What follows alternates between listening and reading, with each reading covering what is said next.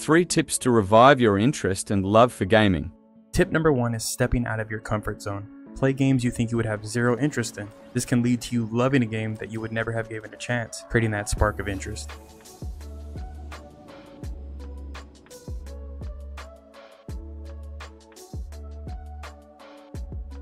Tip number 2 is creating unique goals and challenges for yourself. This can be a no-hit run, beating a hard level on inverted controls, or beating the game in a certain time. Doing these goals and challenges might not seem like much, but it rejuvenates the game and gives you a different perspective.